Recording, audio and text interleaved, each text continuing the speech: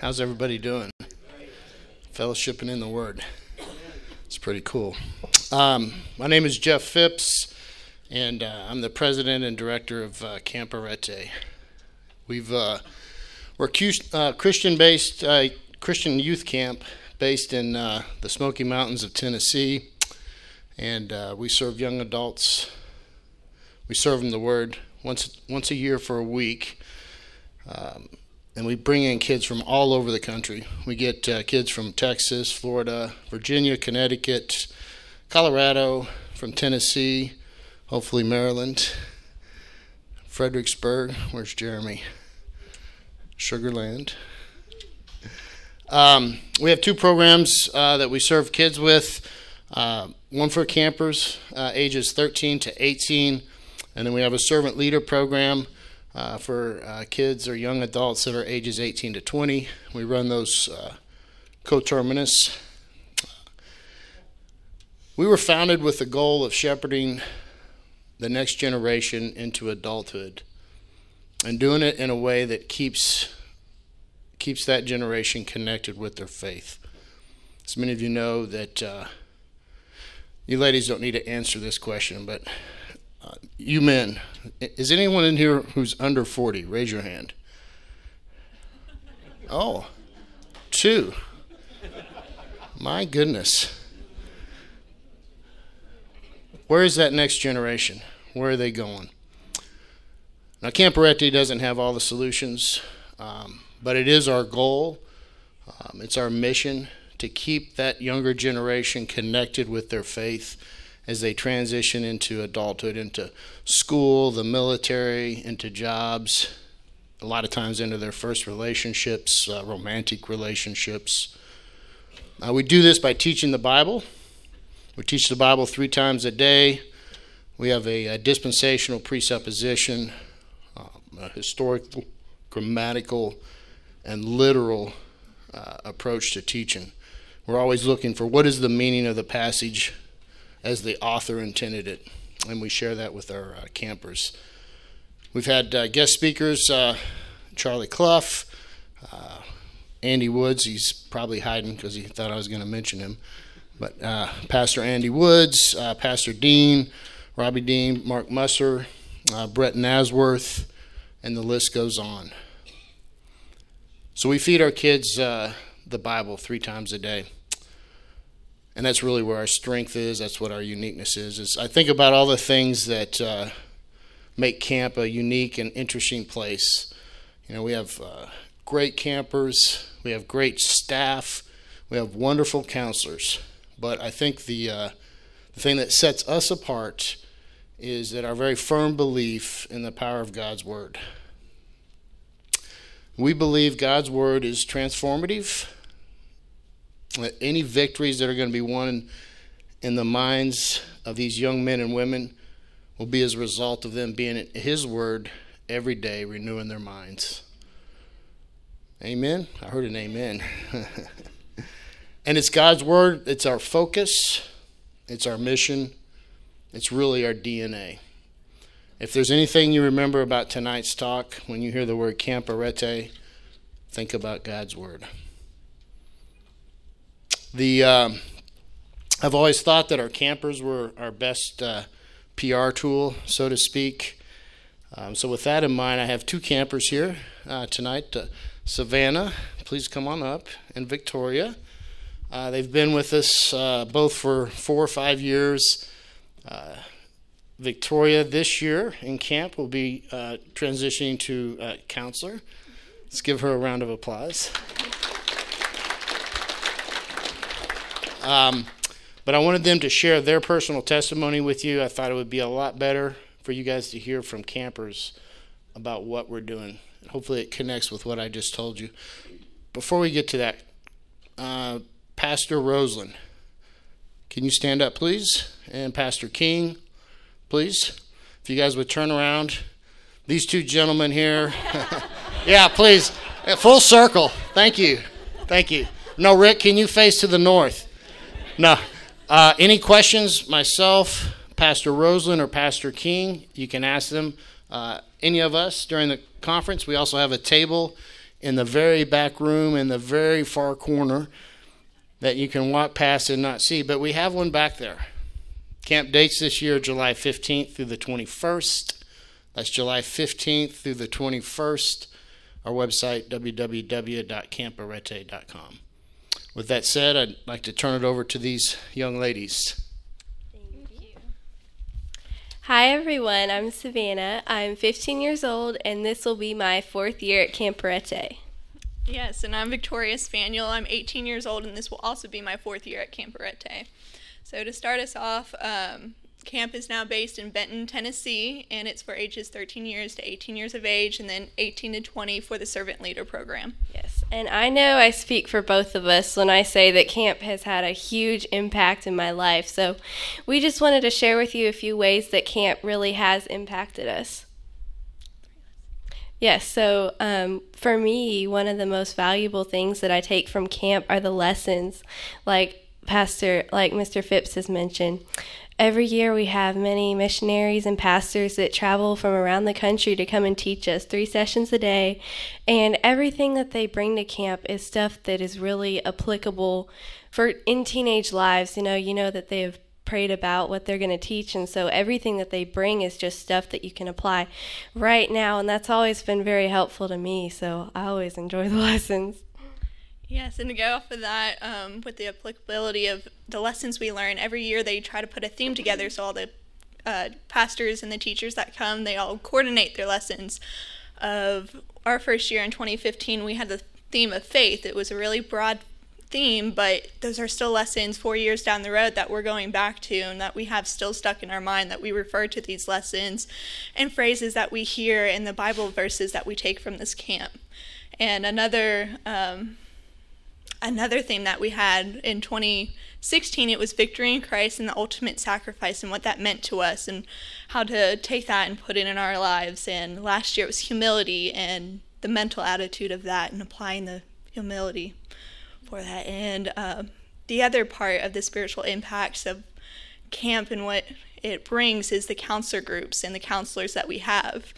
And so it's great to have a big group of girls all together and for us to all be together, but it's also nice to narrow it down into smaller groups. We have personal counselors in front of us where we look up to them, we look up to the point where they are now, and just whether it's after every lesson that they take us aside and they might just give us a broad overview of what we just learned, or maybe they take a piece and really want to emphasize a piece that we just went over.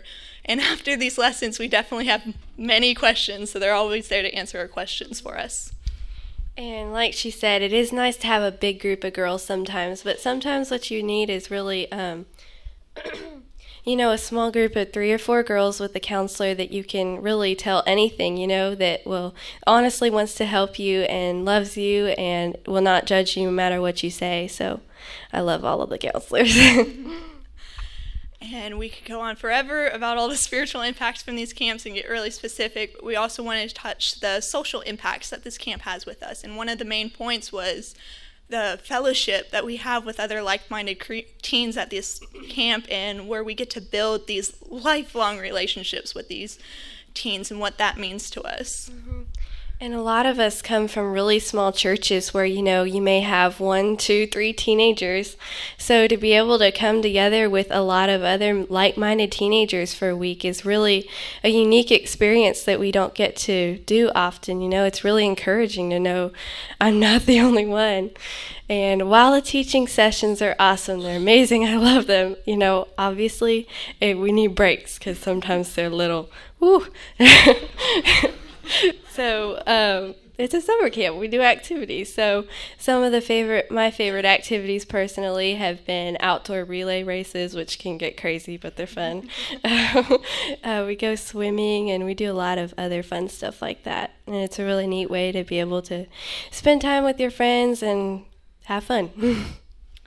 And to bring all this social interaction together, of course, the adults and board members have to take away our phones and our earbuds and our laptops and any music device we have, and it all literally goes into one bucket. And they probably think about every once in a while just tossing it into the lake too, but it doesn't ever go that far. But they take it all up, and it's all for the care that they have for us and the deep love that they want us to really focus, put all the distraction of the world aside, and those distractions that can be in the palm of our hands, put it aside for a week, really focus on these lessons they're giving us and the relationship with the people around us. And so the other impact we wanted to focus on was the after camp impacts that we have and what we take from camp. And one of it was a really big one in my life, and I think Savannah's too, where they really drove home the importance of being in the scriptures daily and taking it seriously and the consistency of it. And so, Yes, and one of the ways that they help us stay in the Word every day is every year after camp there are two groups, a girls group and a boys group, and each year we read through the Bible cover to cover. Sometimes we do it chronologically, sometimes we do it cover to cover, sometimes we read a little from the Old, a little from the New Testament each day, but no matter what, we always get through the whole Bible, and it's a really neat experience too, because every week, Miss Joyce is the head of the girls, and so every week she sends out a lovely email. She sends out a lovely email that summarizes what we've read the week before, because that's always helpful, since sometimes if you're in Isaiah or something and it's really confusing, it's nice to have somebody say, okay, here's what you read, and here's why you don't need to be confused about this. So that's always really neat. And also, things have grown out of the friendships at camp as well. Like, we have a camp group chat texting thing. And so, and that was started by campers. We're just all buddies in the group. And so if you're ever feeling down, or you need if you have a prayer request or something, you just text the group chat, and there's always people on that are ready to encourage you and send you Bible verses. So it's just a really neat thing to be a part of. Camp doesn't stop after the 7 days, so it's neat. Yes, and all this with the connections or the group chat and with the retreats that we have throughout the year just to get together, it all just helps us lock shields together that much further and to encourage each other throughout the life. And so to wrap this all up, some of the ways camp has impacted our lives, we just gave a few, but whether it's by the relationships created or the Bible lessons we learn, those vital and critical Bible lessons in our lives, and being able to take afterwards that we need to start taking this Christian walk seriously now in our teen years, and to start being in a consistent basis of everyday learning and growing in His Word. And so we have yet to hear from any of the campers, yet to not have the reaction from any of the campers that this is our favorite week of the whole year. And we look forward to this, and it just encourages us and gives that push that we need to go and run as hard as we can for the next year ahead of us leading up. So if there's any teenagers in your life, whether they be your kids or grandkids or neighbors, if you have any teens that are interested in getting plugged into a Christian youth group that will point them in the right direction, Camp Arete would be a great thing for them, because I know it has been a great thing for both of us. That's it.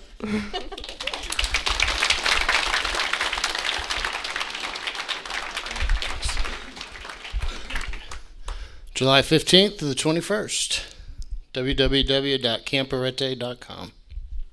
Good job.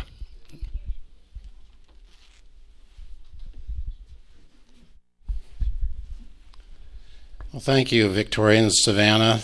Isn't that encouraging to know that there's hope out there for the younger generation? Thank you. God gave him the name that is above every name. Jesus Christ is Lord, says Philippians 2. With that in mind, please turn in your hymnals to number, let's see here. I have a different version than you. Number 96 and 97. Same words, two different melodies. All hail the power of Jesus' name. So we're going to sing both of these versions this evening. Going to blend them together. One thing that always bugged me about music in churches is that, first of all, if they're run by musical directors, they save the good stuff for the choir and the special group and the ensembles, and they give the scraps to the congregation. Well, we're not going to do that here tonight. We're going to give you the good stuff. And what I mean by that is I'd like to come up with arrangements that are musically interesting while keeping the hymns biblically accurate. That's the criteria we use. And so we're going to start with number 90. Let's see, once again, what's number 96. We'll start with that one. We'll sing 2 verses of 96, and then we'll have a little segue over to 97. All Hail the Power was written by Edward Peronet in 1780, and the melodies we have today are not the original melody. There was a third melody that was written for this hymn. It's called Miles Lane. They didn't put they didn't put the author or the composer's name on it like they do now. They usually came up with some term, maybe a geographical location, Miles Lane. Maybe that was the name of the church where the composer resided or played an organ, or maybe it's named after some inspiration they had, but rarely do you see it named after the person. So if you look off to the right at the bottom there, you'll see the title given for the melody. So where it says Diadem and Coronation, that's the title of the melody. Edward Peronet wrote this, I said, in 1780. And then the second melody that was written for it was written by Oliver Holden. And then he was a music educator in New England. Edward Peronet was an Anglican minister who got fed up in the late 1700s with Anglican nonsense. Didn't like the formalism. He broke with the Anglican Church and joined the Wesleys. That lasted for a while, but they had a disagreement over who should administer communion. He broke off from them and started a local church, and that's where he ministered.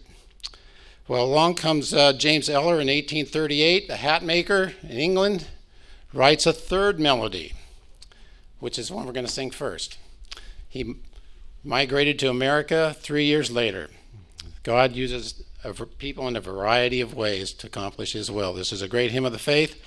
We'll sing all 4 verses. First 2 verses 97. First 2 verses 96. Second 2 verses 97. Please stand.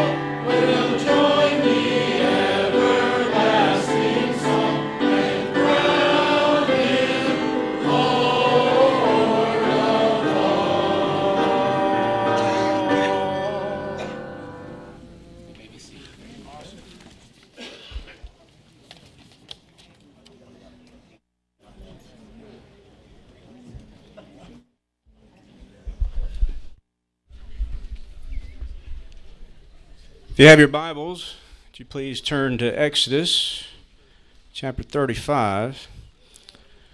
We come to the point in our worship service this evening where we have the opportunity to worship through giving.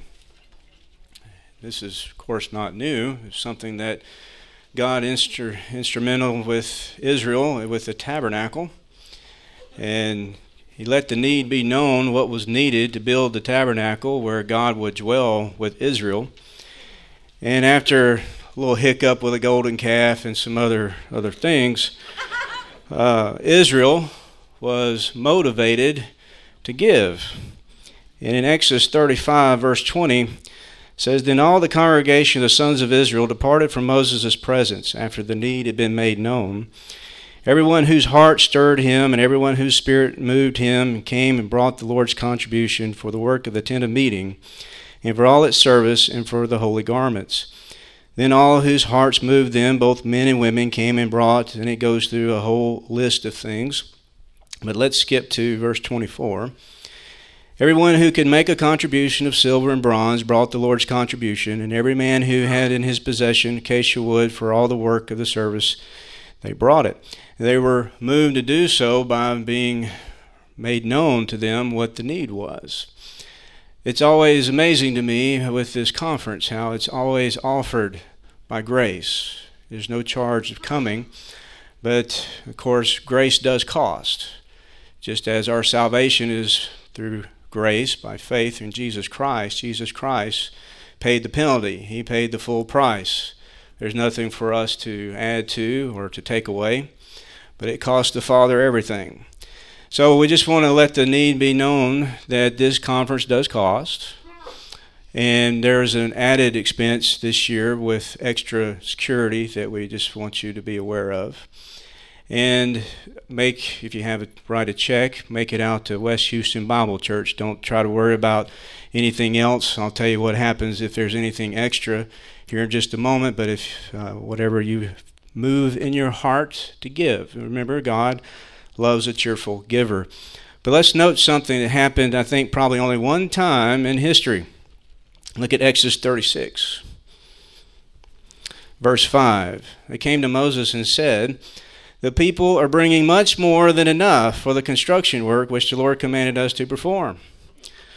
So Moses issued a command, and a proclamation was circulated throughout the camp saying, Let no man or woman any longer perform work for the contribution of the sanctuary. First time a building program refused extra money in all of human history. Thus the people were restrained from bringing any more, for the material they had was sufficient. And that's the wonderful thing about God's grace. It is always sufficient, and more than enough for all the work to perform it. The conference usually goes a little bit over, breaking even with your free will contributions, but if there is extra, it will be divided among Dean Bible Ministries, Chafer Seminary, and West Houston Bible Church. So this is our opportunity to give and worship the Lord through the service of giving. So let's pause for a moment for prayer, and then we will do so. Heavenly Father, we're grateful for the salvation that we have in Christ, and it's through faith in Him that we can come before your throne of grace, make our requests known. We thank you for all of the provision and the blessings that you've given to each one of us, Father, and this opportunity to be here together this week and this evening, and the opportunity to be equipped for service through the teaching of your word. And we pray for Shahram tonight, that he will speak the words that we need to hear as the body of Christ needing to be equipped and well understood in how to approach our culture in many different ways, but may we be equipped from your word on how to understand Islam and how to always be ready to give a defense, and yet with gentleness and reverence, that you always be glorified. For us in Christ's name we pray. Amen.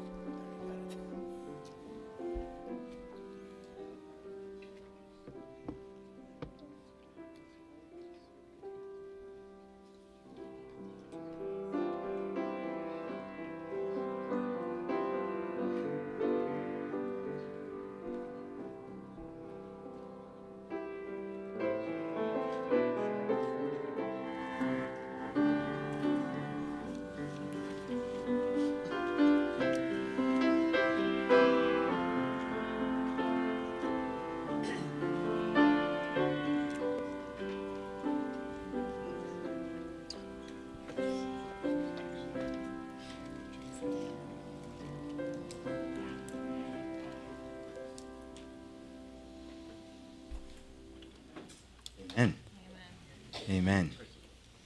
Well, good evening. Good evening. It's great to be back here with you tonight.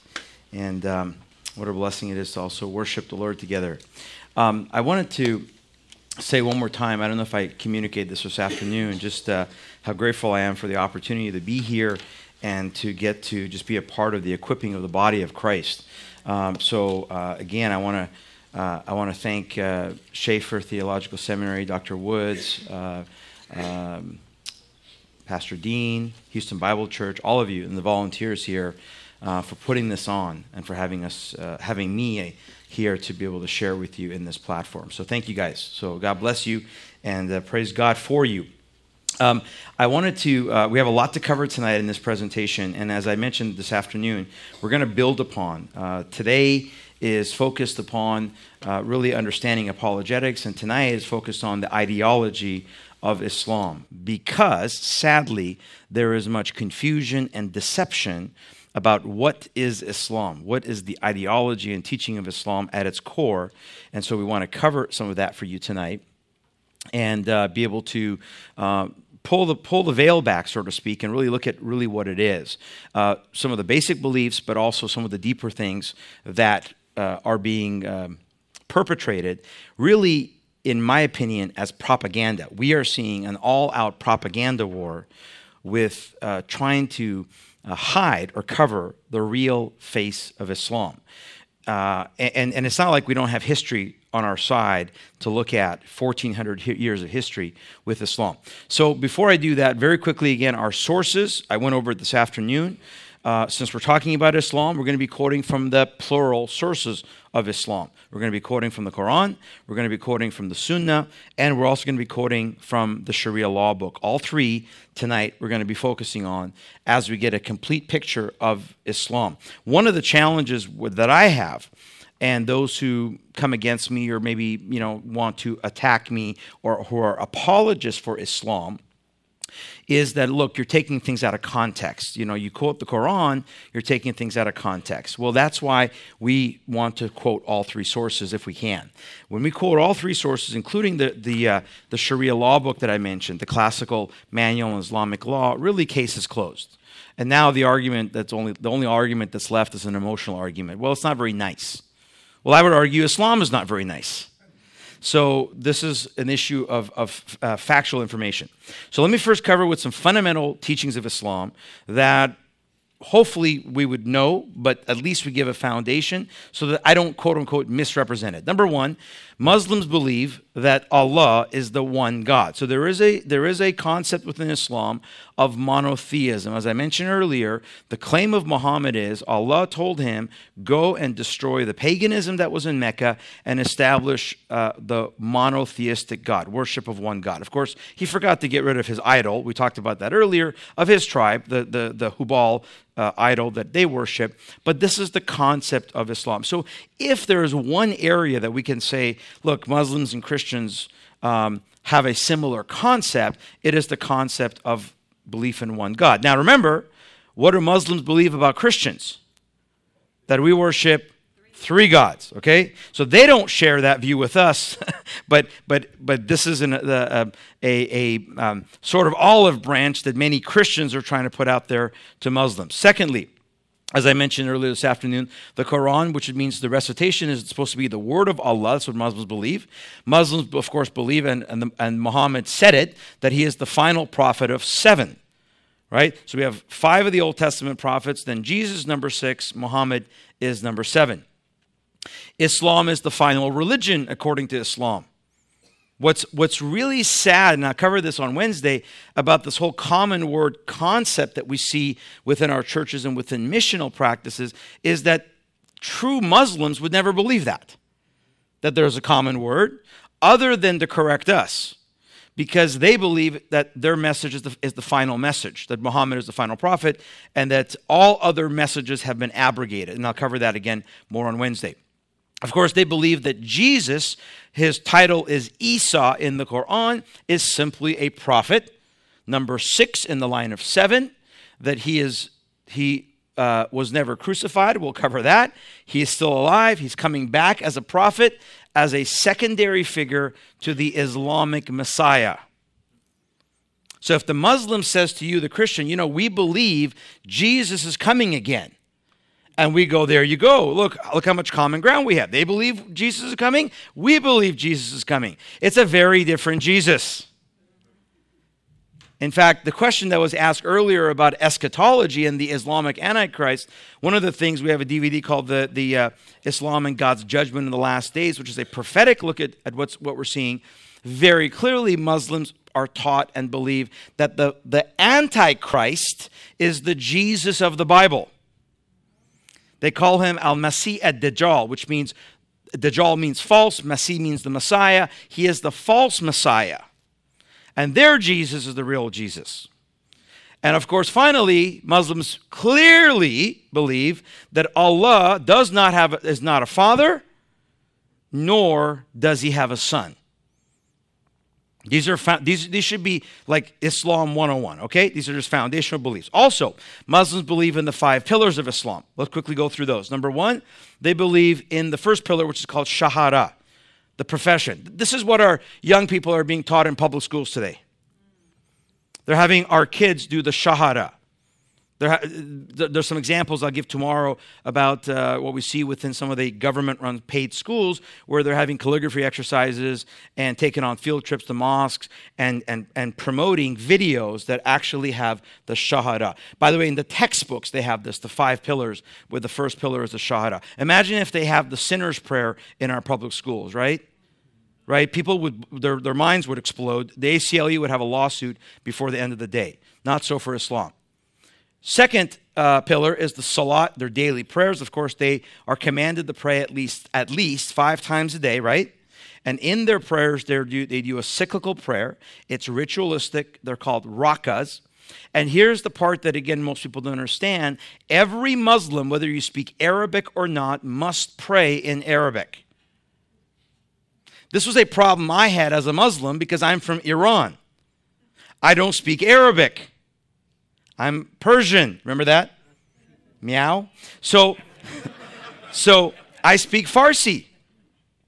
And so growing up, I thought, what kind of a God doesn't speak my language? The majority of the world's Muslim population don't speak Arabic. Over 80% of the world's Muslim population don't speak Arabic. Yet every single one must pray in Arabic because they're taught that Arabic is the perfect language. Remember I said earlier this afternoon, the Bible has 3 languages? Hebrew, some Aramaic, and Greek. The Quran is only supposed to have 1 language, Arabic. It's supposed to be the language of heaven. Except most people don't speak it. Kind of weird, isn't it? Number 3, the zakat, the almsgiving. And there's a breakdown within the Sharia law manual of the 8 parts that the alms are given to. When Muslims give to zakat, they give to 8 parts. One of those parts, by the way, is for jihad, and we'll cover that. But one of the misconceptions that Muslim Islamist groups in America are bringing about is the fact that, well, part of zakat goes to help the poor, the needy. Yes, the poor and needy Muslims. Zakat technically is not supposed to, if they're in the upper house, which I'll talk about a little bit later, they're not supposed to be giving to non-Muslims. Number 4, fasting. And fasting, of course, is manifested during the month of Ramadan, right? The month of Ramadan, which is, remember, we said earlier, the month which the revelation of the Quran was given. This month, Muslims fast from sun up to sundown. They don't eat. Oftentimes, they try to have a meal before sun up, and they gorge, usually after sundown. And they repeat this for 30 days. And Ramadan, of course, cycles because it's based on a lunar calendar.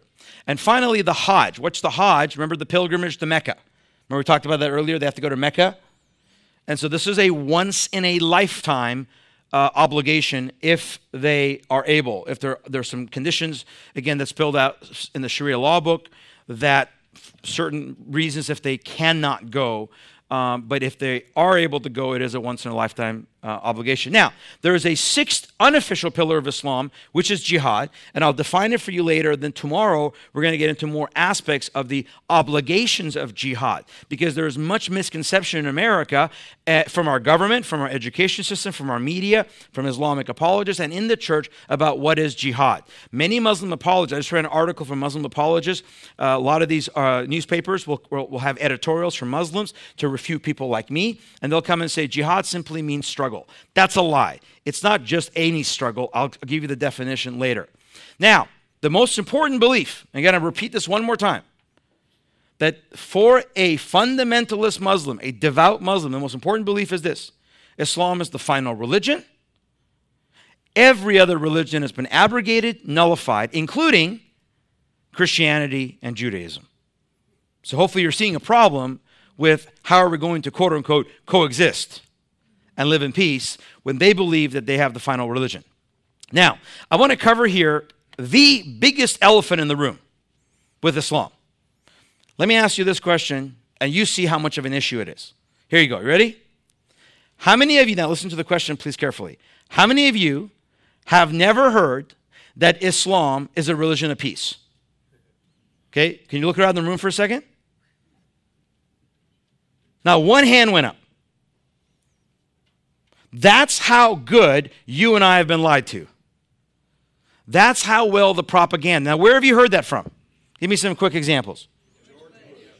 Okay, so elected officials, the media, okay, yeah, Muslims themselves, of course, apologists for Islam, the interfaith groups, college professors, our school system, right? Did I miss anybody? Churches, yeah, pastors is coming from the interfaith, ecumenical, emergent church pastors. Maybe some conservative pastors that will teach that Muslims are inherently peaceful. Islam is inherently peaceful. Intellectuals, sure. Again, those who are writers, scholars who will claim that Islam is peaceful. So let's address this issue. Before I address this issue, this mantra, as I said, is being defended at all costs. And this was a slip. I shouldn't have put that in there. Obama is Islam's greatest apologist. I wasn't supposed to put that in there. No, I was. I'm sorry. So there has been no greater defender. When I say greater, I mean most well-known. Not that he's the best defender, but there was no greater defender of Islam than Barack Hussein Obama worldwide. Because you will never find a videotape, an audio tape, a recording of him saying one derogatory thing about Islam. Yet he claimed he was a Christian, and how many times did he bash Christianity? Yet you will never hear him once denounce Islam, say anything negative about Islam. In fact, every time something happened, he apologized. In fact, here's a statement that he made back in 2016 at a mosque after the San Bernardino attacks that happened in California, where two people who were here on a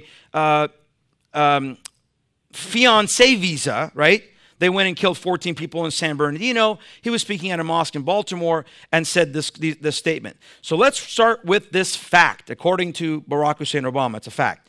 For more than 1,000 years, people have been drawn to Islam's message of peace. For 1,000 years, really. Because that's what world history shows us, right? It doesn't show us Islamic conquests for 1,000 years. According to a colleague of mine, Dr. Bill Warner, who has mapped out Islamic warfare for the last 1,000 years, plus, he claims that the death toll of Islamic conquest and jihad is 270 million. But, let's listen to Barack Hussein Obama. Let's not. And the very word, now listen to this, and the very word itself, Islam, comes from salam, which means peace. There you go. He said it. It's done. The standard greeting, which is Assalamu alaikum. Peace be upon you, right? Now, that is the greeting. But let's look at the word itself. Is the word Islam mean peace? The word Islam is not from salam. It is aslama or salama. And it doesn't mean peace. The word means surrender. The Arabic definition of that word means surrender. One who is surrendered. To who? To Islam and Allah, the God of Islam. So where does the concept of peace come from? Once you've all surrendered, there's peace. Who's ready to sign up? Nobody better put their hand up. So the challenge is for us non-Muslims, or for me as an apostate, remember I'm worse than you. You are a kufra, you're an infidel, an unbeliever. I'm an apostate. The challenge is that if we desire to not have surrender to Islam, then by definition we are not at peace with Islam. Now notice I didn't say an individual Muslim. So I'm not talking about you have a neighbor who's a Muslim who is a really nice person. I hear this, of course, all the time. But Shahram, what you're saying can't be true because my neighbor, they're so nice. Okay, they may be really nice. They may be not. I don't know. I wouldn't know until I talk to them and find out, are they telling the truth or are they not? Quick story. There was last year I was speaking in Sioux Falls, South Dakota. A Muslim man came in, not the one who threatened our conference, a different one, who came in the door, claimed he was a very peaceful Muslim. So we sat down before the thing. We had a few questions. So I said, look, you claim to be a peaceful Muslim. You believe in freedom of religion, freedom of speech. You love America for what it stands. I said, but if I was in a Muslim country, I wouldn't have that freedom, right? So he kind of paused. Well, yeah, but that's not representing Islam. I go, really? Because remember, I saw it firsthand in Iran. So let me ask you a question. You claim to be peaceful. So, I'm an apostate, so I deserve to be killed according to the teachings of your prophet, right? He again paused. I said, was that a hard question? According to the teachings of Islam, I left Islam, I deserve to be killed. Isn't that what your prophet said? Remember, he's claiming to be a peaceful Muslim. So he kind of pauses and he says, well, I can't answer that. And I said, exactly. That's why I asked the question. Because I asked the question to find out if you're lying. And now I know you're lying to me. Because if you're a peaceful Muslim, shouldn't you denounce the fact that any person that leaves a religion in a free country like America doesn't deserve a death sentence? But you see, what I was asking him to do was to go against the teachings of his prophet. Remember what I told you earlier this afternoon? They can't question anything that Muhammad says. So we'll talk about this notion again as we go, but there is no peace with Islam. In fact, you're going to see how they view our house. The concept then, you go, where does this concept come from of Islam being peaceful? Well, because there was a dualism in Islam. Okay, Muhammad, he gets the revelation in 601, remember the cave, right? With the visitation. And then he goes and says, look, you know what? He's given these verses. And there's some early verses of Islam in Mecca. They're called the Meccan verses. Approximately 12 to 13 years, he's in Mecca. And by the best estimate, if I want to be generous to him, he got 150 followers. But then something happens. He decides there's a call for hijrah, migration. We're going to immigrate. I'll talk about that tomorrow. We're going to immigrate to Medina. At that time, it was a Jewish community called Yathrib. There were Jewish tribes there. He forced some out because they wouldn't convert. Some actually thought that he was the Messiah. Because remember, what was he claiming? I'm the final prophet. God has sent me as the final prophet. And there's one tribe that wouldn't flee, wouldn't convert. We'll talk about what happened to them later. And then Yathrib's name was changed later to Medina, the city of the prophet. And then Muhammad claimed new revelation came from Allah, new verses. This is what we call abrogation. So let's look at Surah 126 in the Quran. Surah chapter 2, 106. Remember, this is according to the God of Islam. We, plural, I thought they only believe in one God. We do not abrogate a verse or cause it to be forgotten, except that we bring forth one better than it or similar to it. You go, hold on, time out. What? So God is going to give you revelation, and then at some point God decides, you know what? I'm going to give them something better. Was your revelation that you give good or not good? Do we see anywhere in the Bible where God says, this is good? Well, hold on, but it's not the best. Let me give you something better. No, because God already gave us his best, the true God. Amen? In fact, he gave us the best, his son. Amen? But according to Allah, well, remember, according to Muhammad, because there is no other witness, Allah says there are verses that have been abrogated. And if you refute it, then you don't know what you're talking about. Now, this leads to a concept with Islam that is very critical for you to understand. Again, tonight's presentation I have on DVD. I only have an hour to share. The DVD is like 2+ hours. The concept is the concept called two houses. This is what we don't understand about Islam, because there is a dualism or an abrogation. The early house of Islam, which is where Muhammad was in Mecca, was coined Dar al-Harb, the house of war. What a nice term. What a nice term that Islam has for a non-Muslim country. So Muhammad was in a place of war, not peace, because he was in Mecca in the minority, right? Had he tried to uprise against those in Mecca, he would have been very easily squashed. But when he hijrad to Medina with all his followers, then the verses change, his behavior changed, he becomes more like a warlord, and now we have the concept of Dar al-Islam, the house of Islam. You go, well, Shahram, what are the differences? Well, the major difference is in the treatment of the unbelievers. Let me say that one more time. The major difference is in the treatment of those who are unbelievers. Because in one, Mecca, Muhammad left the unbelievers alone. Why? Because again, there was nothing he could do to them, right? He only has 150 followers after 13 years. Once he amasses wealth and a military begins to commit political raids against people, commit assassinations, and gain money, now, according to him, in the Dar al-Islam, the verses change. This is the concept of abrogation. And there are those apologists for Islam that will lie to Americans and say Islam is peaceful. And they'll quote this verse. By the way, the claim is, of course, we know by those who say that such a thing, is, look, Shahram, Islam is pluralistic. We believe Islam believes in pluralism. That can't be the case, right? Because Islam believes it is the final religion. How can it be the final religion? All other religions have been abrogated and yet believe in pluralism. Let me ask you this question. As Christians, should we believe in pluralism? Only 8 of you answered. Let me ask it one more time. As Christians, should we believe in pluralism? No. Now you go, well, Shahram, we live in a society and under a constitution that accepts pluralism. I could give you a good argument. That was never the intent of the founders. Meaning America was not founded on multi-religions. It was founded on a Judeo-Christian foundation. And it was the issue, the separation issue was an issue of, remember, denomination, not whether Buddhism, Hinduism, and Islam are equal to the Judeo-Christian foundation, or that we should abandon our Judeo-Christian foundation as we have for pluralism.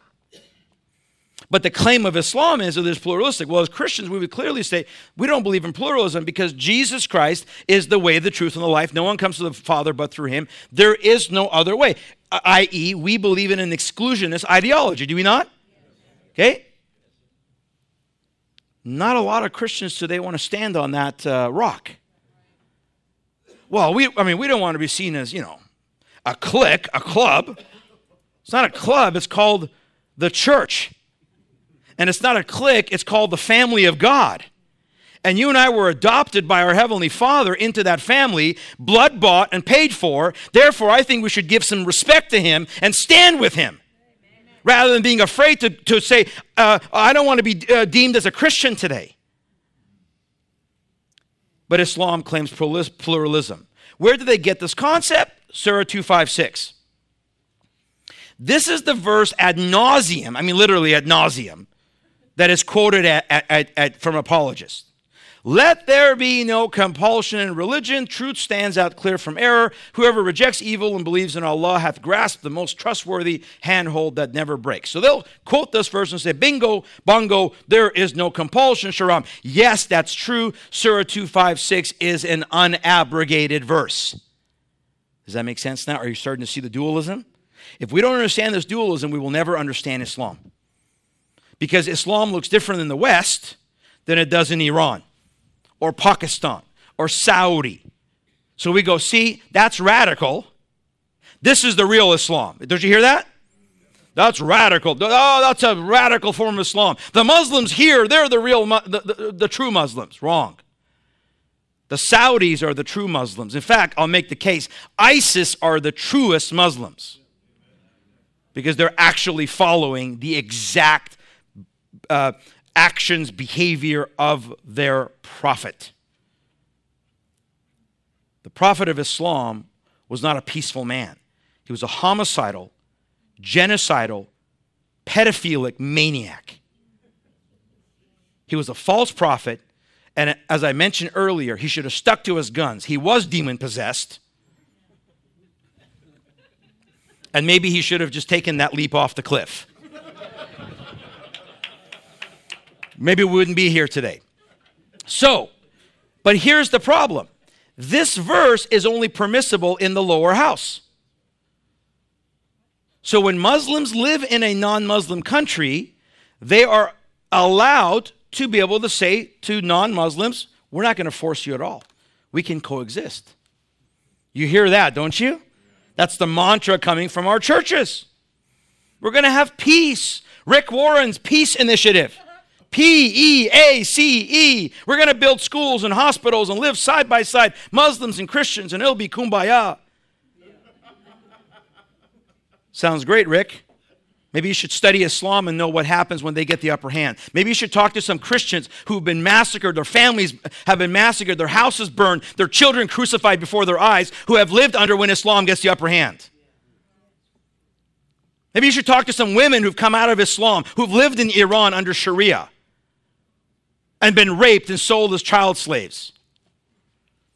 So, that's the lower house. Here's the next argument. Again, I'm going to get to the upper house. Here's the next argument. We've got to move on. Shahram, Islam is peaceful because it forbids violence. Here's the verse to back it up. In fact, George Bush quoted this verse. Obama quoted this verse. Our presidents have quoted this verse. Somebody should have told them they're misquoting it. Surah 5:32, that whosoever killeth a human being for other than manslaughter or corruption in the earth, it shall be if it is as if he had killed all mankind. There you go. See? The verse says if you kill anybody other than for manslaughter, meaning defend of your life, or for corruption, meaning that it is a breaking the criminal law of Allah, then therefore it's like you've killed all people. Wow. Here's the problem. It's only part of the verse. How about we look at the whole verse? Surah 5:32. Here's the first half of the verse.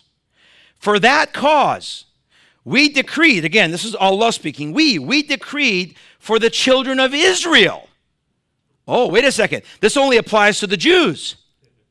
That whosoever killed a human being for other than manslaughter or corruption in the earth, it shall be as if he had killed all mankind. Well, that kind of changes the context.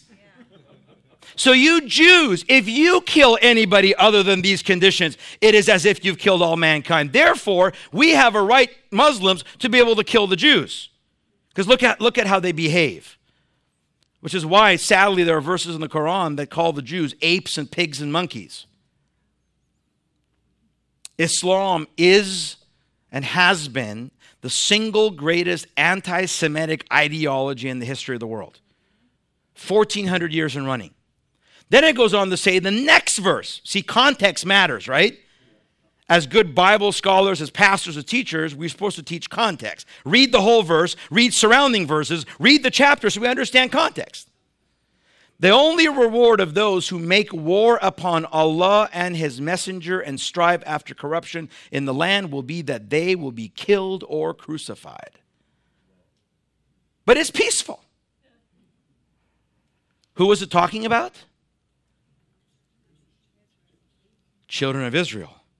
First and foremost, the Jews. That's context. If the Jews do this and they persist, they should be killed or crucified. Now, by extension, it applies to the Christians. Because remember, we're the people of the book, according to the Quran. Or they can have their hands and feet on altar sites cut off, or will be expelled out of the land. One of the three. Now, in the upper house, when they go to the unabrogated verses, now we see over 100 verses, abrogated verses, in the Medinan verses of the Quran, according to Muhammad. Remember, he got revelation later, specifically calling for this type of violence towards Christians and Jews. In this upper house, Dar al-Islam, now we have verses kicking in, and the verse of verses is Surah chapter 9. Surah chapter 9 is the last chapter, according to Muhammad, that was given to him in Medina. And it is the chapter that is called the chapter of repentance. That's the term, that's the title for that chapter. Repentance of who? The unbelievers, the kuffar. The word there again, kufra, means filth. The word infidel is nowhere in the Quran, by the way. That's a nice way of saying unbeliever, or the actual Arabic word kufra, K-U-F-R, or kufar, K-U-F-A-R. Kufar is a plural term for kufra, means filth. That's the exact translation. Dar al-Islam, Surah 9, verse 5 and 29 to 33, gives you the three options for those unbelievers now. Remember, let there be no compulsion in religion. What happened to that? What happened to that verse? It got abrogated. That means when they go to the upper house, the latter verses supersede and nullify the earlier verses. Now, some Islamic apologists would say, but Surah 9 was only for back then. Muhammad was only talking about Mecca. That can't be the case. Here's why. If it's talking about repentance of unbelievers, was there only unbelievers in Mecca? No. There's unbelievers around the world, right? And if Islam is to be the final religion, then the verse applies to unbelievers wherever they are found and for as long as they are in existence, which tomorrow we'll see will end when Jesus comes back. Three options: convert, dimitude, fight to the death. Here's the verse, Surah 9:5. But when the forbidden months are past, fight and slay the pagans. The word in the Arabic would be the kufar. Wherever you find them, seize them, beleaguer them, lie in wait for them. By the way, any issue about slay? Anybody confused about the word slay? I had a Muslim apologist once try to tell me that is a spiritual slay. I said, what on earth is a spiritual slay? And I'll prove to you very clearly that we know it's a literal slay, because remember, who's the perfect example of Islam? Muhammad. Now, you got fight and kill. Why were they fighting and killing? Because that's the commandment. So what's the first option if the unbeliever doesn't want to die? Let's read it. Beleaguer them, lie in wait for them in every stratagem of war. But if they repent and establish regular prayers and practice regular charity, meaning if they establish the 5 pillars. Remember, the first pillar is the shahada. That's the profession. That's the repentance. There is no God but Allah, and Muhammad is the messenger of Allah. There was a question that came online during the break that someone told me about, well, why is it that does the Quran have equality to Allah, meaning that is it holy? Well, they believe the Quran was inspired and given word for word from heaven. But here's the interesting thing. Why is the shahada have Muhammad in it? Do we say, I confess and repent in the name of the Lord Jesus Christ and David? What? I confess and repent in the name of the Lord Jesus Christ and Moses. What? Why are they saying you have to call upon there is no God but Allah and the messenger of Allah, and Muhammad is the messenger of Allah? In fact, if you go to the Dome of the Rock, how many of you been to Israel? You go to the Dome of the Rock, look at the inscription. Muhammad is in the same line as Allah. He's not down below. He's at the same line. So are they deifying Muhammad? This is a problem I had, by the way, as a Muslim. Why are we praying and repenting upon the name of Muhammad? Think about that for a second. So, option 1, you see it clearly? Repent, right? Convert. Okay, you convert, no problem, you're at peace. How many of you are planning on converting? Nobody raise your hand. Okay, option 2. Later it says in verse 29, once again, specifically, fight those who do not believe in Allah and the last day. And it goes on to say, and names them by name and fight the people of the book. Now, who is the people of the book? Very clearly, when the Quran says people of the scripture, people of the book is talking about Jews and Christians. Fight them. Okay, who do not accept the religion of truth, which is Islam. Now, until they do what? Pay tribute. It's called the jizya tax. The Sharia law manual has a whole section on dimitude. Anybody heard of that? Dimitude. Dimitude is the subjugation of non-Muslims under the rule of Islam. When they get the upper hand, they are to have dimitude. This is not radical Islam. This is 1,400 years of Islamic history and the clear teaching of Muhammad, because if they will not repent, secondary option for them is you pay a jizya. Now, the jizya tax is a protection tax. It literally is a protection tax, like the mafia. So you pay us a tax, we protect you, we won't kill you, We won't let anybody kill you, but you're a second-class citizen. And if I have time later in the conference, I'll go through the whole section and I'll read to you the conditions that are given to dhimmis, what they can and cannot do. You'll see there is no freedom for those dhimmis. They're second class. Now, did you pick up the third option? Remember, convert was 1. Dhimmitude was 2. What's the third option? Well, specifically, what does the verse say? Fight. Fight the unbelievers. Meaning, now the Muslim is commanded, if they will not convert, if they will not flee, if they will not pay the jizya, you must fight them until someone wins to the death. Again, this is not radical Islam. This is not ISIS. This is directly out of the Quran. And there's no way that Surah 9 was fulfilled just in Mecca. James White, when he brought the apologist that we'll talk about on Wednesday, that's what he said. He claimed that's only for a 4-month period, and it was no longer applicable after Mecca. It's a blatant lie. Because, as I said, the fight must continue to repentance until there is no longer any unbeliever. There are a whole heck of a lot of unbelievers in the world who are not Muslims, right? And we know that the behavior of Muhammad and the successive caliphs of Muhammad carried this verse outside of the Arabic Peninsula. So if it was only applicable for Mecca, when Muhammad came back to Mecca and routed Mecca, then we shouldn't have ever seen them carry this verse outside, but Islamic history tells us that. And what is the purpose of how they're going to do this? What is this fighting? Remember jihad, the word struggle, the claim that it's struggle? Well, here is the definition of the word jihad. Jihad is the way that they're going to fight to establish the rule of Allah, the way of Allah, and deal with the unbelievers. So the Reliance to Travelers, section 09.0, and tomorrow I'll be citing more of this. The Classic Manual in Islamic Sacred Law defines the word jihad for us. Listen, you don't need Obama to tell you what jihad means, and you don't need a Muslim apologist to tell you what jihad means. The most verified Islamic source book of Sharia in history tells you what jihad means. So why don't we look at what it says? Don't take my opinion for it. Jihad means to struggle. Okay, Shahram, let's go home. There you go. It's a struggle. How about we read the rest of it? Jihad means to struggle against who? Non-Muslims. And is etymologically derived from the word mujahada. Anybody heard of mujahideen? That's where the word comes from jihad. Or jihad comes from that word, signifying warfare to establish the religion. Oh, well, that changes kind of things a little bit, doesn't it? Now, how do we know, again, this is not spiritual warfare? I mean, as Christians, let's be honest, we believe, obviously, in spiritual warfare, right? Right? The Bible tells us we do not fight against flesh and blood, but against powers and principalities. So therefore, we know we believe in the concept of spiritual warfare. Well, to some extent, Muslims do as well. They believe in demons and angels, and they believe in heaven and hell. So they believe in sin. So there is and I'll cover that in a minute, there is an internal struggle for the Muslim against the flesh. That's true. But that's not what this verse is talking about, because the Sharia law manual goes on to say, this is the lesser jihad. You go, well, Shahram, see, it's lesser. It's less significant. No, the reason it's lesser is because it's not going to remain for all time. Remember, it's going to end when their Jesus comes back. We'll cover that Wednesday.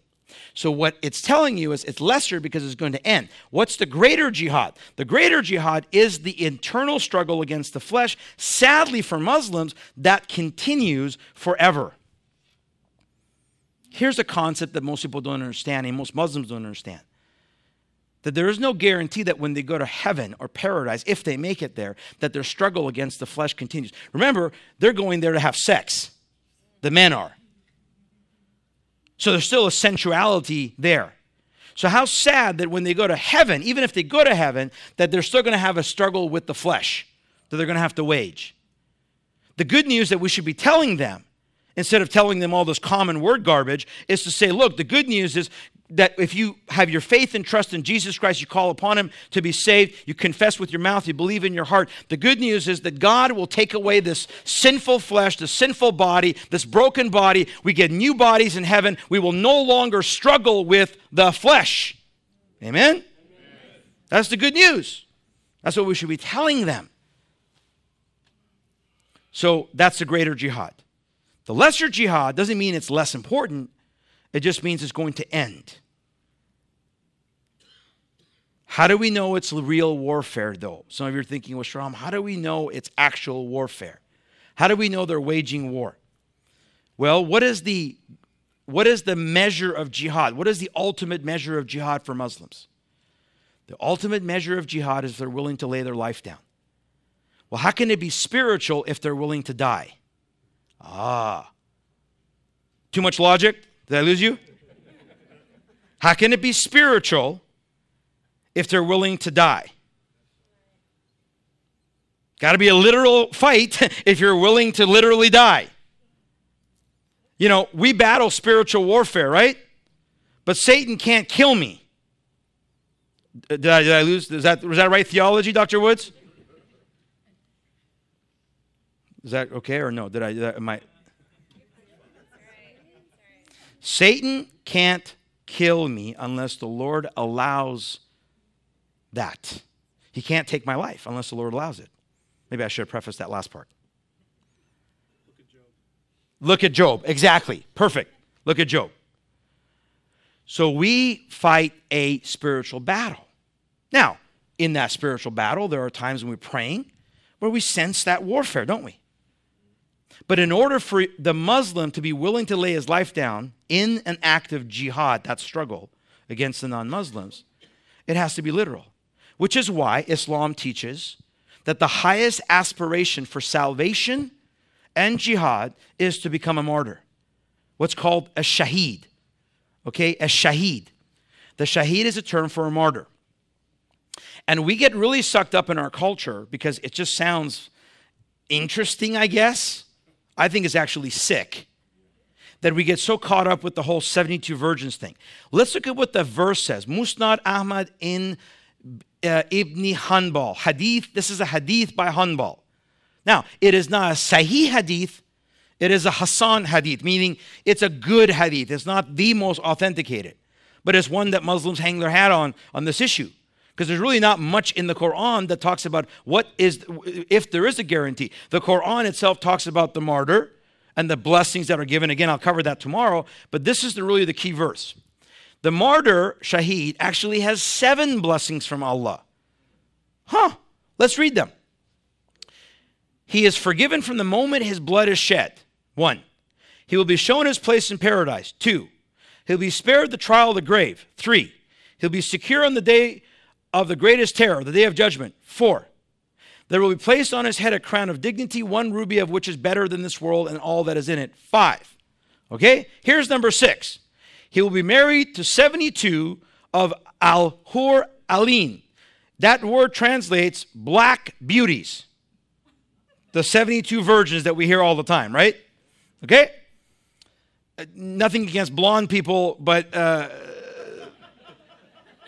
that's just what it says. Now, we focus on this, and we miss this at the bottom here. And he will be permitted to intercede for 70 of his relatives. Collective salvation within Islam. That's the real motivation of the martyr. Because you are a rock star in your family. Remember, within Islam, there is no other guarantee of salvation but shaheed. Everything else is a maybe. You hope. Which is why I would ask my parents when I was a kid, if I die, how do I know go to heaven? They didn't want to tell me about this option, so they said, well, it's up to Allah. Allah is fair. Allah is just. I'm like, that's not a good enough answer. How can I know that I know? Which led me to a tremendous fear of dying and death when I was a Muslim. Can I tell you, in 19 years of a Christian, I've never had that fear?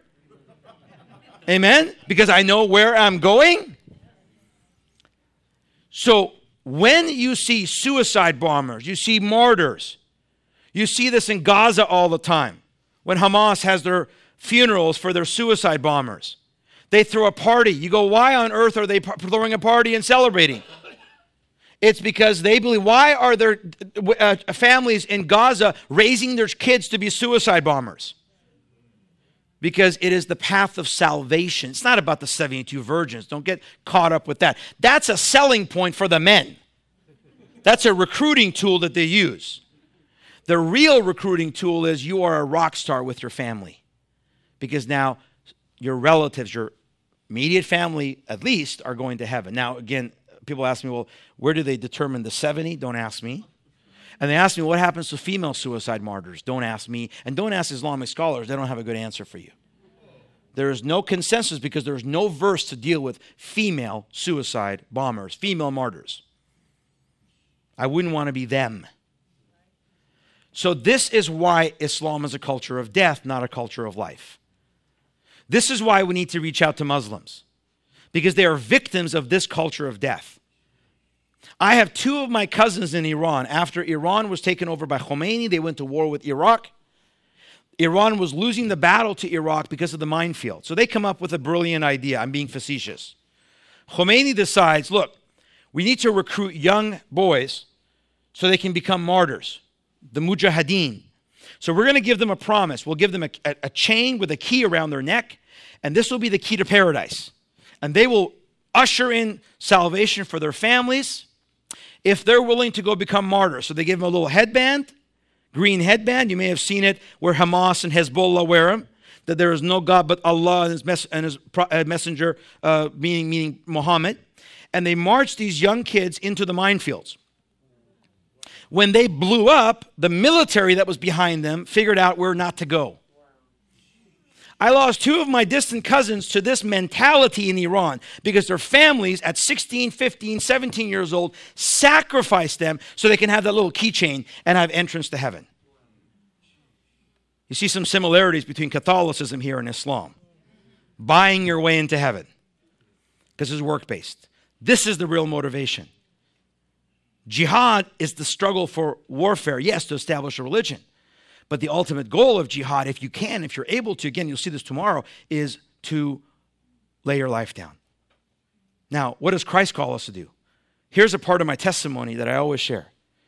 As a Muslim, later when I found out about what the actual, real, only way of salvation was, here I am as a Muslim thinking, the God of Islam says the best you can do for me is to die for me as a martyr.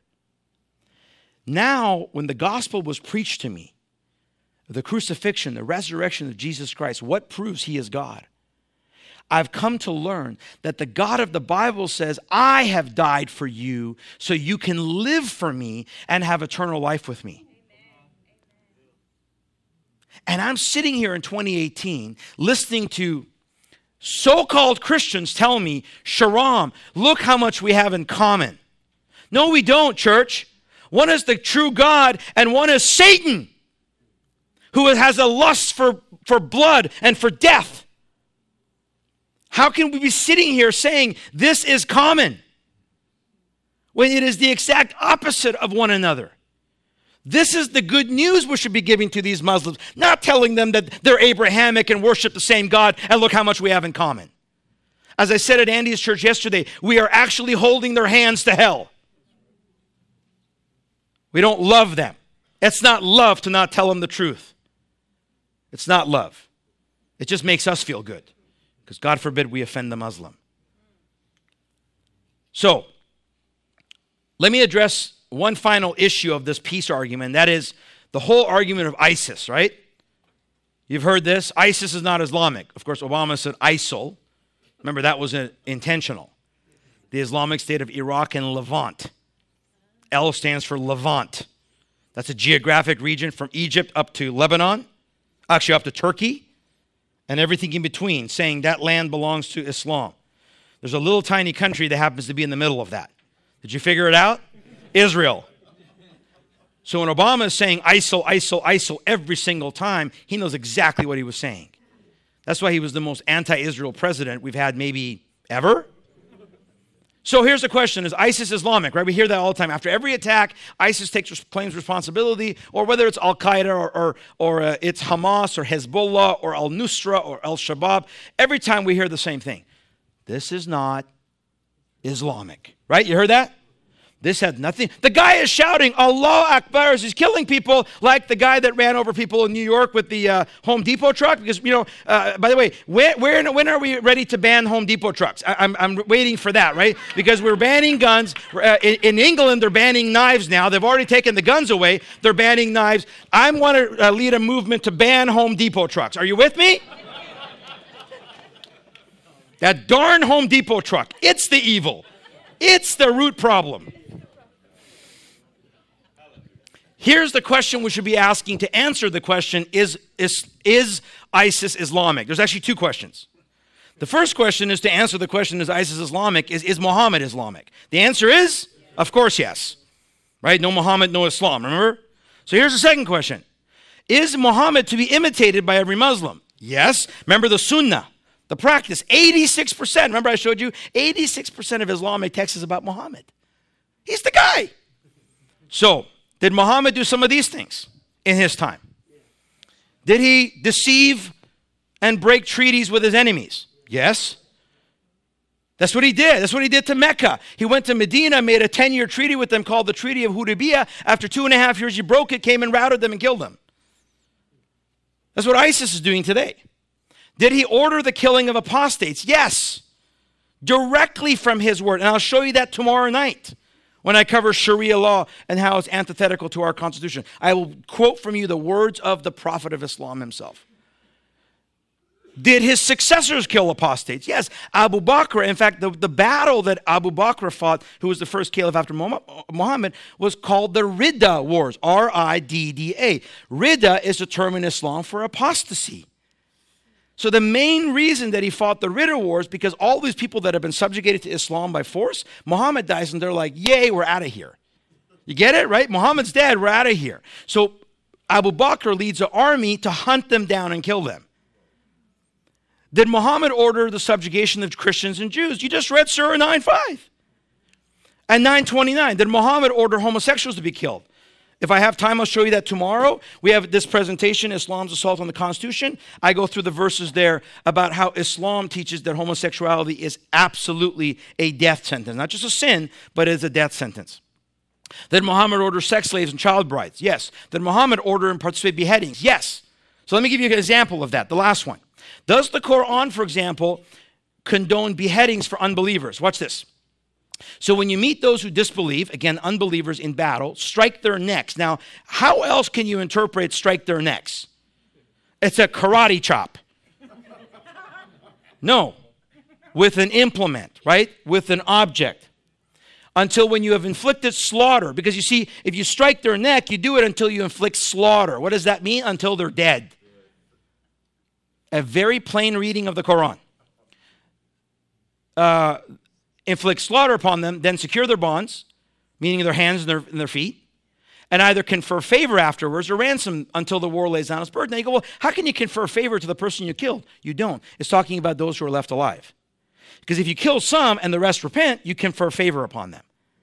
But if they don't, you fight until the war lays down its burden. What does that mean? You fight until the war is over. Until either they win or Islam wins. Do we understand that the ideology of Islam is the one who has declared war on every freedom-loving person in human history? And specifically has declared war on Judaism and Christianity. Not the individual Muslim who may or may not know what they believe until you ask them questions, like I did with that doctor in Sioux Falls. But we're talking here about ideology, the verses, the teaching, the prophets. Here is another story out of Sarah Rasul. I'm going to go through this pretty quick here. Again, I cover it more in our Unveiled DVD. Sarah Rasul, page 64. Remember, Sarah is the biography of Muhammad. This is about that. Remember I told you about that one Jewish tribe? What happened to them? That Jewish tribe in Yathrib who wouldn't leave and wouldn't convert to Islam. Let's see what happened to them. When the Banu Qurayza Jewish tribe was surrendered, so in 627, 5 years after the Hijrah happens, they surrender to Muhammad. We're not going to convert, but we're not going to leave our community. So we're going to be at your mercy, Muhammad. By this time, Muhammad is not a prophet, is he? He's a military figure. He's leading a military. Unconditionally, they surrender unconditionally. The apostle confined them, meaning that he jailed them in Medina, in the quarter of Al-Harith. Now, it goes on to say, the apostle went out to the market of Medina and ordered the digging of trenches in it. Some have referred this to as the Battle of Trenches. Then he sent for them, the Jews, and struck off their heads in those trenches. Do you need an interpretation there? Are we okay? As they were brought out to him in batches, tying both their hands with their necks. What did Surah 47 just say? To bound them, to tie them. That picture that I just showed you, let me go back here real quick. This picture that I just showed you, this is the ISIS killing the Coptic Christians on the shores in Libya. Their hands and their necks are bound together as instructed specifically by the Quran. But they're radicals. No, they're simply following the letter of the Quran. Okay? Now, it goes on to say, in case you were wondering if they were actually beheaded, this beheading went on until the apostle made an end of them. What does that mean? According to its own numbers, there were 600 or 700 in all, though some put the figure as high as 800 or 900. Okay, let's take the lower number. Let's be really generous.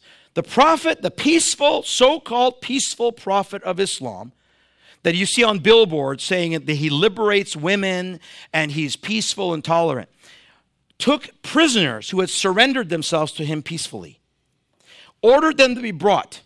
They had done nothing to Islam. Remember, Islam came into their community. The Muslims who claim, well, this is defensive jihad. This is not defensive jihad. This was offensive jihad. And he ties them, brings them, beheads all of them. According to the Sirah, at least 600. Let's take the lower number, 600. Isn't that genocide? Isn't that a genocide?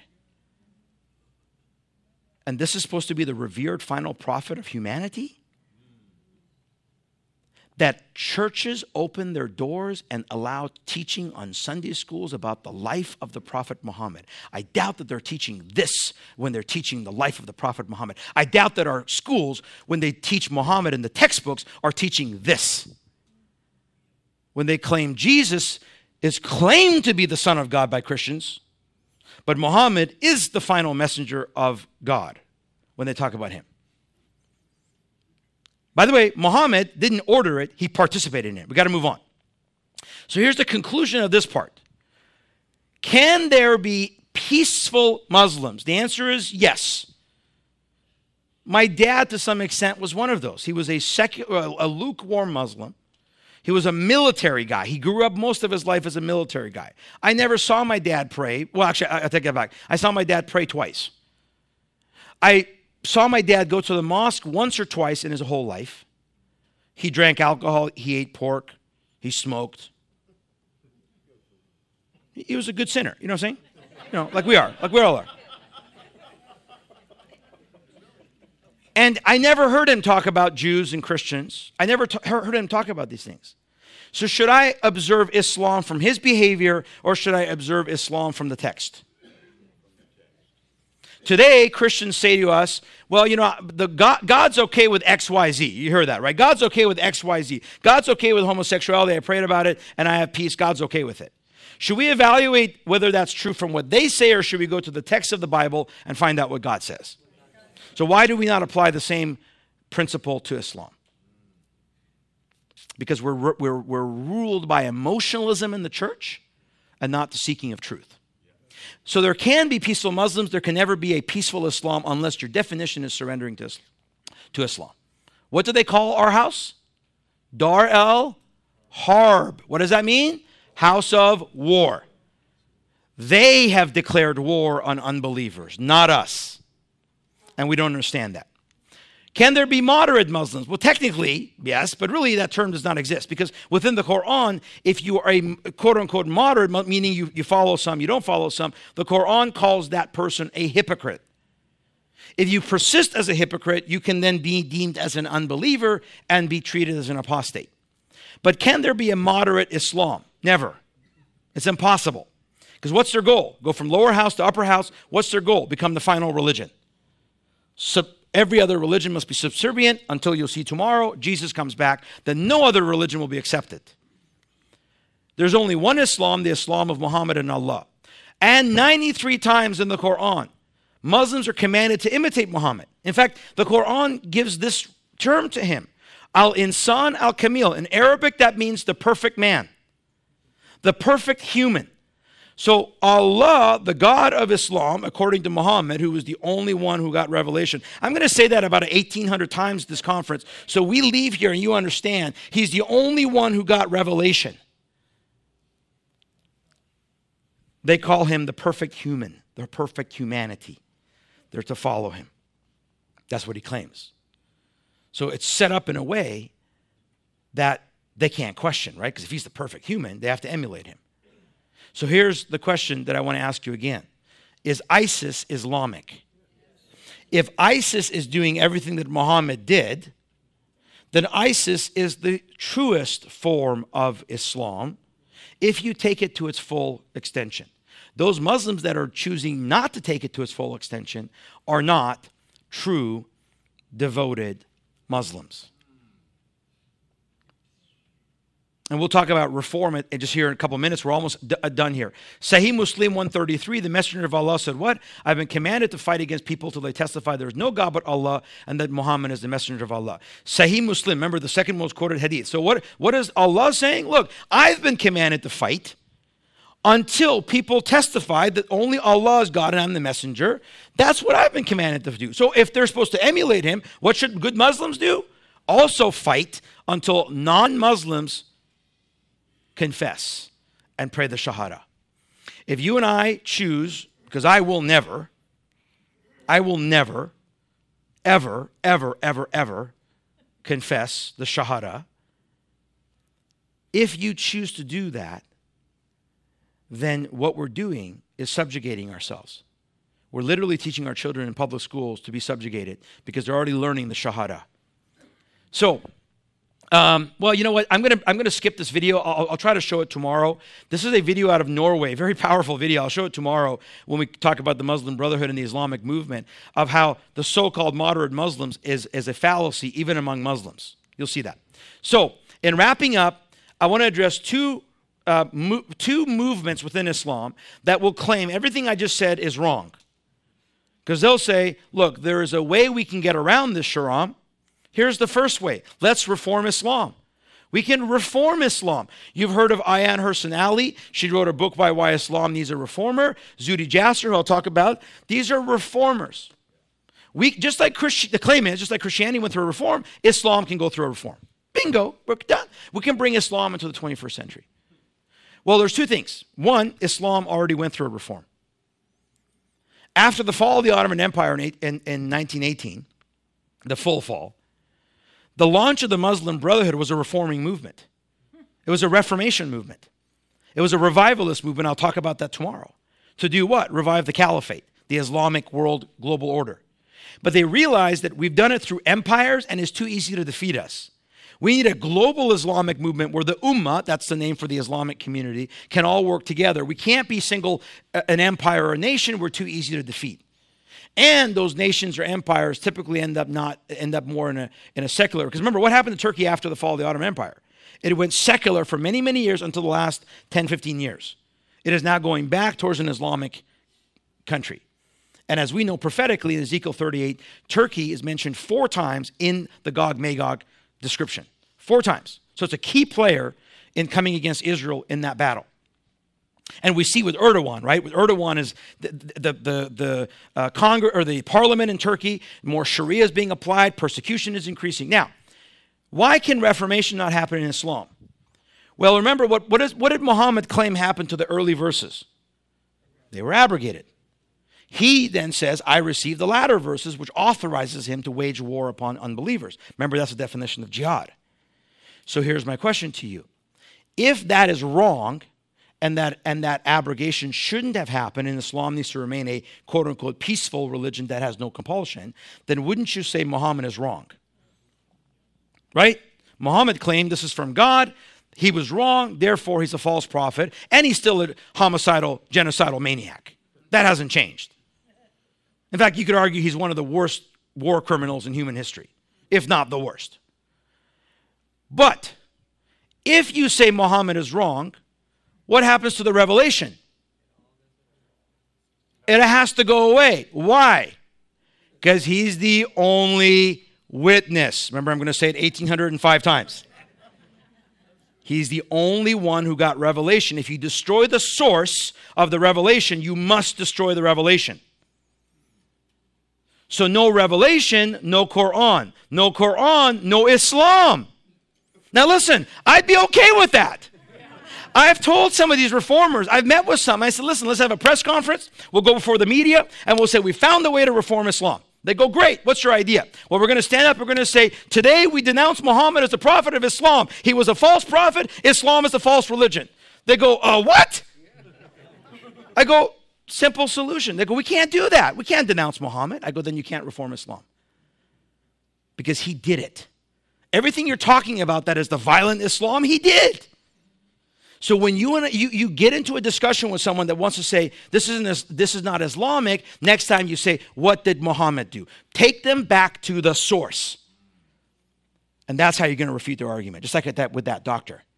Will you denounce what Muhammad taught about killing apostates? And that Muslim said no. Here's the other aspect, Sufism or Ahmadiyyaism. There's two cults within Islam. Each of those carry less than 1% of the Muslim population. Sufism is mysticism. The Ahmadiyya is a population. There's a lot of them in Western society, North America. They claim to be the peaceful Muslims. And they claim, look, the abrogation didn't happen. But again, they don't understand if the abrogation never happened, then Muhammad has to be wrong. You would have no Islam. So that they're choosing to basically try to live by the early verses and reject all the latter verses. Well, good luck. But when Muslims come in power, guess who the first ones are killed? Just recently, I was telling someone during the break, you remember about 2 or 3 months ago, there was a bombing of a mosque in Egypt. Well, guess what? It was the Sunnis bombing a Sufi mosque. Because Sufis are a cult in Islam. Ahmadiyya are a cult within Islam. They are less than 1% of the total Islamic population. Who's the biggest? Sunnism. So the final point for tonight is this. The best reform for Muslims, this is my advice to Muslims and those of you who want to talk to Muslims, here's the best reform, become a Christian. Amen? So the final goal, Islam must claim their superiority over humanity. They want to establish Iqamatuddin, means a commandment of Allah to establish Sharia upon the world. We're going to talk about that tomorrow night. Islam is not a religion, folks. We'll talk about that more because the biggest misnomer that we have right now in protecting Islam in the West is it's a religion. If we can change that argument, we have a chance to be able to shine light onto what Islam really is. Islam's ultimate goal remains a global Islamic caliphate. Under Sharia, they believe, as I'll show you tomorrow, on Wednesday, that Jesus is going to come back and ultimately help the Mahdi to do that. Of course, it won't happen. You know that, right? It won't happen. And finally, they have a constitution. I use that term very specifically. Sharia is their constitution. It's not just religious. It's governmental, military, financial, civil, criminal. It's a constitution. And here's the big question for Western society. We're going to have to choose their way or our way. The way of freedom, the way of Judeo-Christian principles, or the way of Islam. It is a clash of civilizations. We are at war with an ideology. We just don't want to admit it because the notion of that seems harsh. I would argue that the behavior of Islam has been harsh for 1,400 years. The good news is the Lord will deal with Islam. He will. I don't doubt that. The sad thing is we're seeing Christians deceived by it, and we're seeing Muslims deceived by not hearing the gospel. Let us commit to fulfilling the Great Commission. And I hope this ideology helps you to understand. When you see the real Islam, as I saw in my birth country, I saw this real Islam manifest in my birth country when it took over in 1979. When you see that, I pray the Lord will give you a greater burden for the lost who are victims of this demonic ideology. God bless you, and I'll see you tomorrow morning. Thank you very much.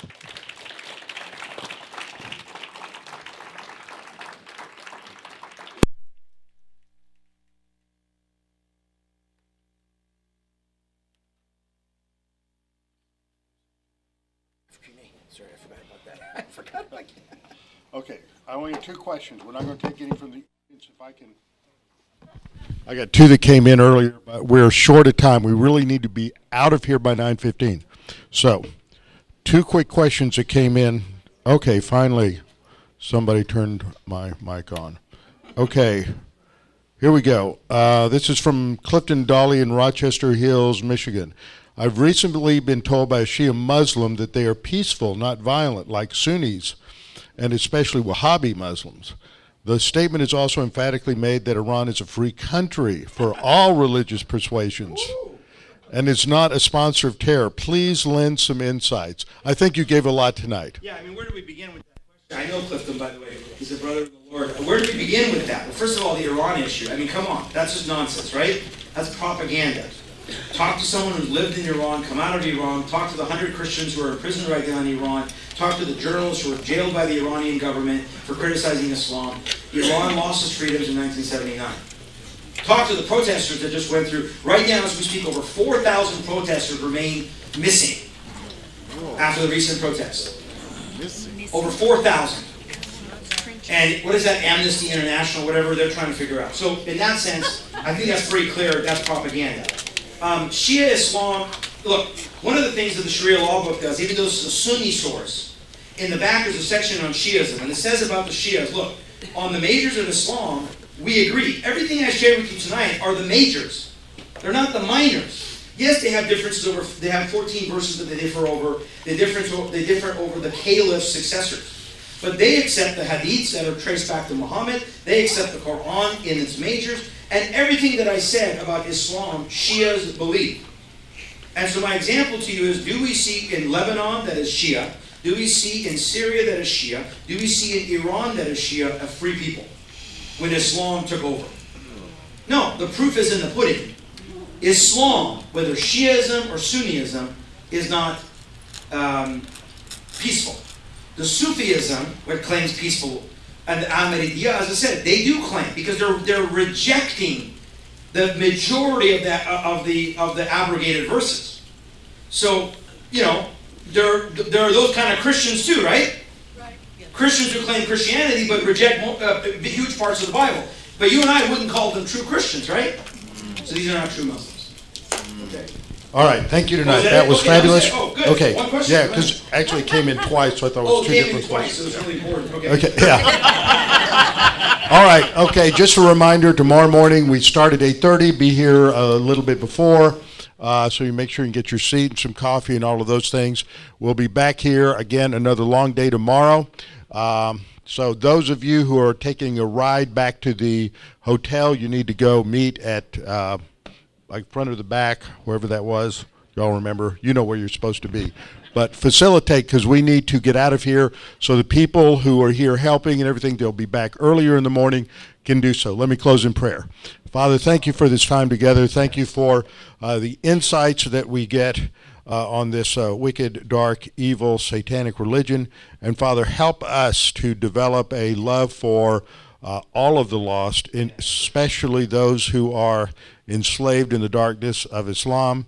Father, we pray that you would give us insights, that we would pray for these people, because ultimately the war that we are in, whether we wanted it or not, is a war they declared on the West. And yet, as Christians, we are to love our enemies, and the way to do that is to give them the truth, to give them the gospel, and to understand how to communicate that, because the only thing that will win is the gospel. It's not a war, ultimately, of bullets and bombs. It is a war that is spiritual and must be won with the spiritual truth of the gospel. So, Father, give us the wisdom to use that wisely. We pray this in Christ's name. Amen.